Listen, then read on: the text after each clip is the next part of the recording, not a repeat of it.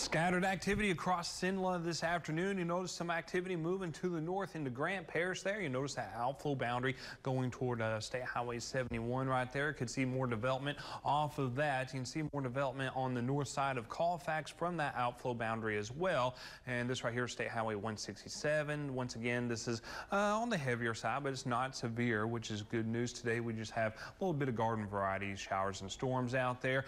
In fact, the airport received over an inch of rainfall from this cell that went on the west side of town. Here to local station, only 700ths or less than a tenth of an inch of rainfall here in the central areas of the metro. So you notice a little bit more activity just north of Winfield and Natchitoches, northern Natchitoches and Wynn Parish. You also notice a little bit of sprinkle activity near Cullowhula and Concordia parishes as well. You also notice some activity moving in from the south toward Opelousas, the Eunice area, also the DeQuincy area as well. You also notice a little bit of activity near Leesville and Fort Johnson as well. South Toledo Bend getting in a little bit of activity. So just scattered across the area. Where you're seeing the rainfall, heavy rainfall, you're in the mid to upper 70s. Where you're seeing more sunshine, you're in the low to mid 90s. And then also where you're seeing some cloud coverage, but not too much sun or too much rain, generally in the 80s on the average. We're in the 80s throughout Cenla, and yeah, it's bouncing around quite a bit just depending on what's happening in your local area. So taking a look at the radar and satellite, you notice just scattered activity ongoing throughout the deep south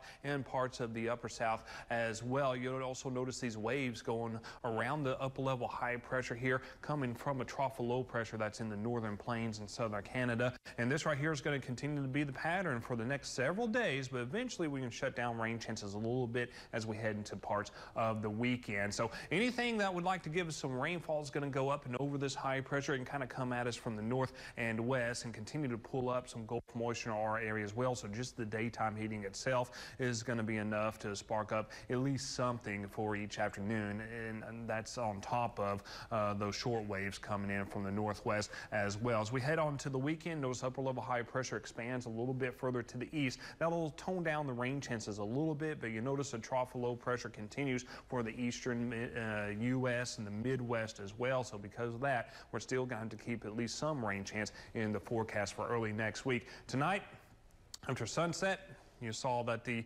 precipitation starts to dwindle quite rapidly after sunset tonight and then bubbles up once again tomorrow afternoon, and then we repeat the same cyclical process as we head into your Friday. I don't think it's going to be as widespread Friday, but it is going to be more scattered in nature. Tomorrow, widespread activity. We're not talking severe storms or anything like that, but you notice an 80% chance from the metro to the north, still likely a 70% chance in the southern areas. Most of us less than a quarter inch of precipitation. Someone could see maybe up to 4 inches before all is said and done on your Thursday. And then here's a look at your 7-day forecast. You notice as we head into Friday, still a decent rain chance or a fair rain chance, a 40% chance of scattered activity.